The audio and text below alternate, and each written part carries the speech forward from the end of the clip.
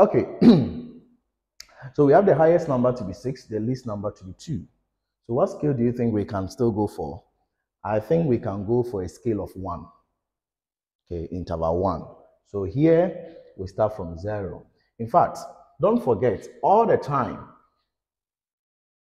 your graph should start from 0. I mean, when it is a bar graph, unless in some strange situations, and when we get to some of these situations, I'm going to alert you. But for now, as a primary student who is preparing for checkpoints, whenever you are plotting your graph, you should always start it from what? 0.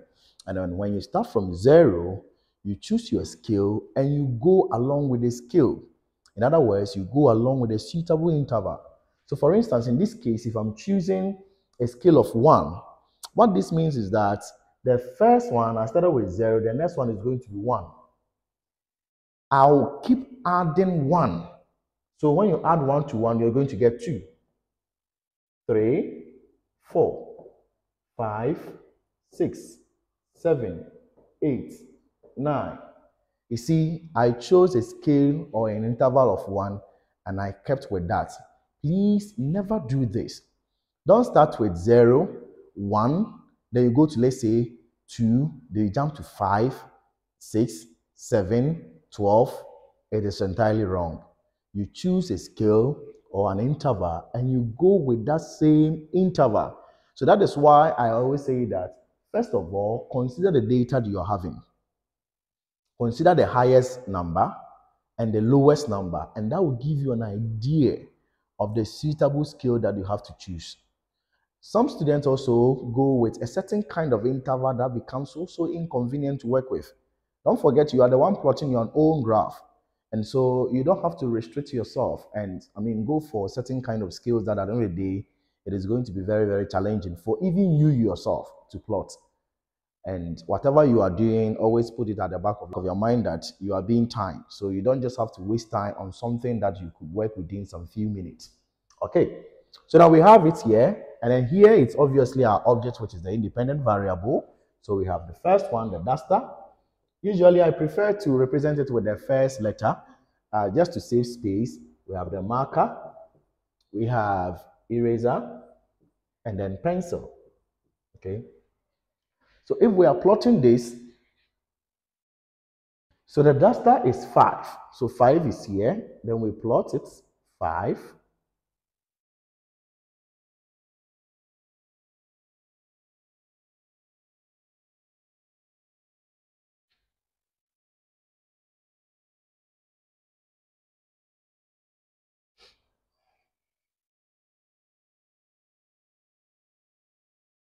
Yes, just to make it a big bit. No.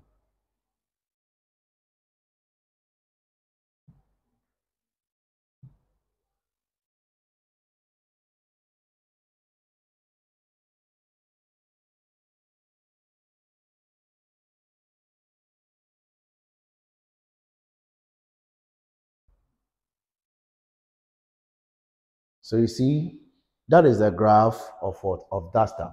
We are going to marker. Marker is 4. So marker, we plot 4.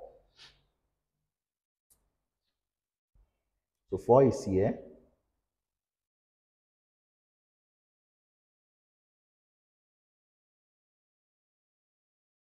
Then we have our marker to be what? 4. The next one is eraser. Eraser is 6.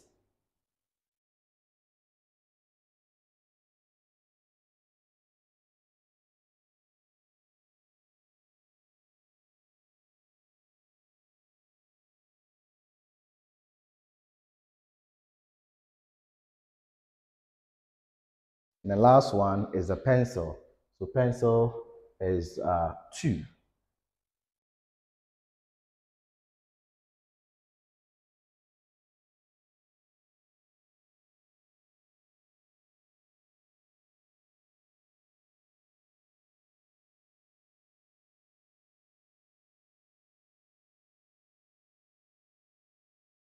Right. So at the end of the day, we now have our bar graph being plotted.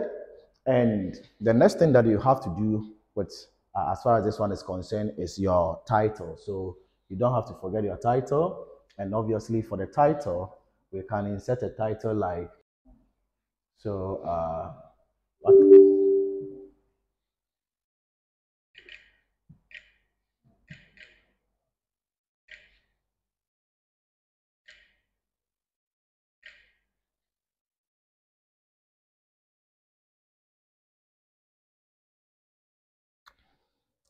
So at the end of the day, we have our bar graph, a bar graph of mass of objects. Of course, yes, you can underline it. Then you get your nice graph for projected. If you're able to do something like this, you have a nice graph plotted. You have your x-axis labeled objects, and these are the key things that Cambridge will be checking. They will check the labeling of the y-axis. In this case, which is the average mass in kilograms. They will check the labeling of the x-axis, in this case, which is the object.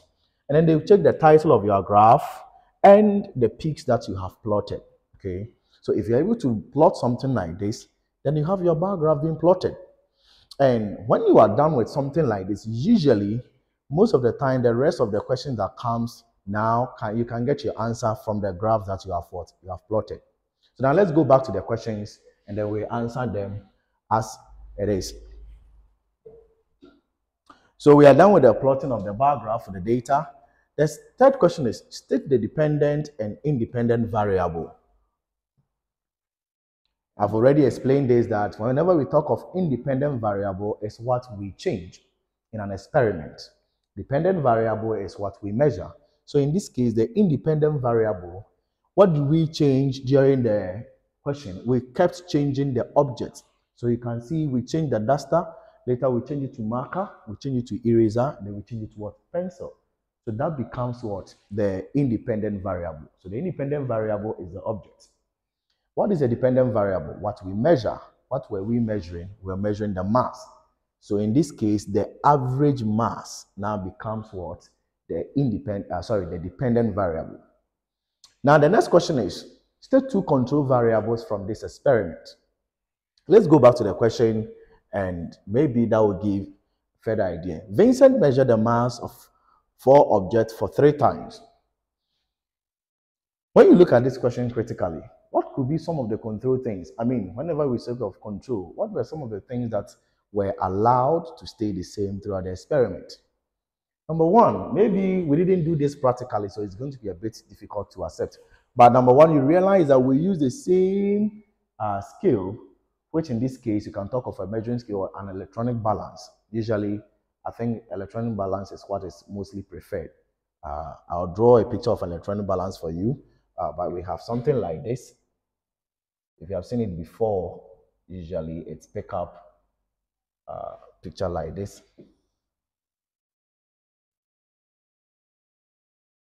Then we have then maybe we say this is 10 kg.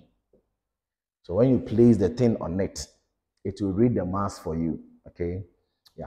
So we measured all these objects using the same what? Measuring scale or the same electronic balance. So in that case, it becomes what? A control variable. Why are we saying it's a control variable? It is the same device that was used in measuring all of them. We didn't use measuring scale to measure duster, and then we use the force meter to measure marker, and then we use another device to measure what? Eraser. It was the same thing. So that is why we say it is a control variable. Another control variable that you can think of is the number of times each object was measured. And in this case, you can see that each object was measured 3 times. So we measured the duster 3 times, we measured the marker 3 times, we measured the eraser 3 times, and as well as the pencil 3 times. So it is not like we measured marker 2 times, eraser 1 time, pencil 4 times or something. So the number of times we measured each object remained the same, which is what? 3 times. And because it is same throughout the experiment, it becomes what? A control variable. You see? So anytime Cambridge poses a question, you just have to think through the question and you realize that most of the answers can be generated from the question. In this case, independent being the object, dependent being the average mass, control variables, you can talk about the number of times that we measured each object, and of course, the device that was used is also the same. Now, usually the control variables, you get it from the question given. I mean, the kind of experiment that they want you to do, or the kind of investigation that you are doing. So don't have it like a fixed mind that all the time the control variable is going to be this. No. Always know the question, read the question very well, and you will see that in the question there are a lot of things that were kept the same. The moment you realize that they are the same throughout the experiment, it becomes what? A control variable. All right. Now let's go to the next question. They are asking a sensitive question here. Why did he repeated the measurement for 3 times? I mean, on the good day, we could have measured it just once, okay? And then we have it. Okay, so if it is the duster, let's just measure the duster just once. And then we go, okay? So why do you think we are measuring it 3 times? It is always necessary to measure it 3 times or even more. And that is because we want to find the average value, the average mass. You see, sometimes when you are doing something and you just do it once, there is a higher tendency that it could be as a result of an error. There can be an error, maybe for some reason. So later in our subsequent class, we are going to look at some sources of error whenever you are doing scientific investigation or scientific experiment. But let's just say that I just want to measure my weight. And then I weigh my mass is, let's say, sorry for using the word weight. Let's just say I'm measuring my mass and then it is like, let's say 100 kg for the first time. And that is it. We just kept it like that. But probably, ideally, my mass will be somewhere 91 or 92. So what if the first one you did was an error? See, then you are going to cascade the error through.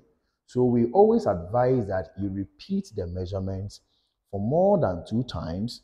That way you'll be able to get the average value, okay, so that if there is any error, you can correct it.